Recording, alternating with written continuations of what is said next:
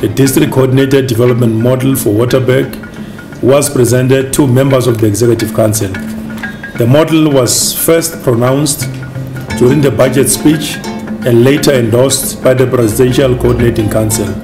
The model aims to address development challenges through collective and integrated planning by all three spheres of government, private sector, civil society, and as well as organized labor. This will ensure optimal impact and tangible improvement in the people's lives.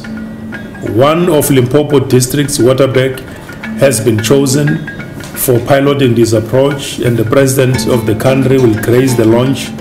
In preparation for the launch, 4 technical working groups have been established to coordinate activities towards development of Waterberg District 1 plan.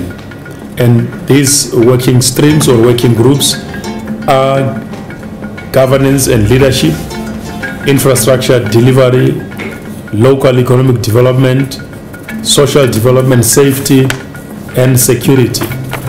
The technical working groups are expected to conduct status quo analysis of the district, identify challenges, and recommend mechanisms of intervention.